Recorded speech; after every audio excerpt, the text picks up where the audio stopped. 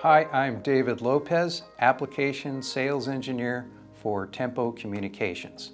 The Tempo Communications FSP200 is a core alignment fusion splicer that is used to splice fibers in all FTTX applications.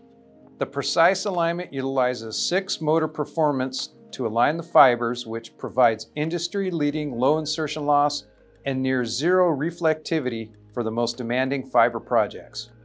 The FSP200 is housed in a compact, ruggedized chassis which is rated IP52, has a drop rating of 76 centimeters, and can withstand vibration environments up to 10 Hz to 500 Hz with a spectral density of 0.03 grams squared per Hertz, making it ideal for the most demanding work environment. Screen capture, attenuator mode, and splice-on connector capability are all offered as standard features using the intuitive touchscreen interface.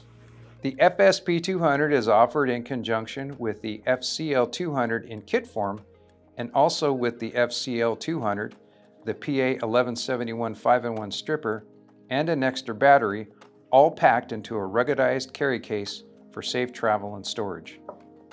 The following is showing how to splice 2 fibers using the Tempo Communications FSP200.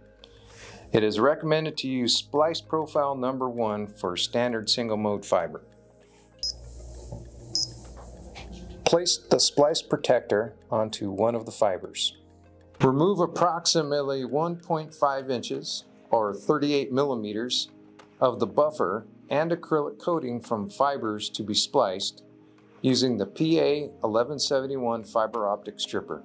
Clean the fiber with 99% pure isopropyl alcohol and a lint-free cloth. Place the fiber in the appropriate fiber adapter. Place the adapter with fiber in the FCL200.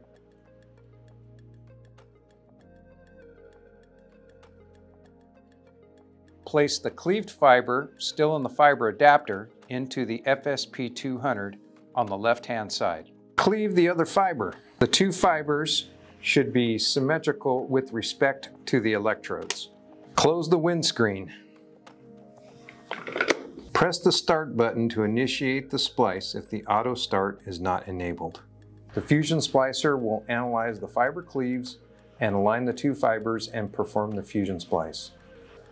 When the approximate splice loss is displayed, open the windshield and carefully remove the fibers from the adapters one at a time.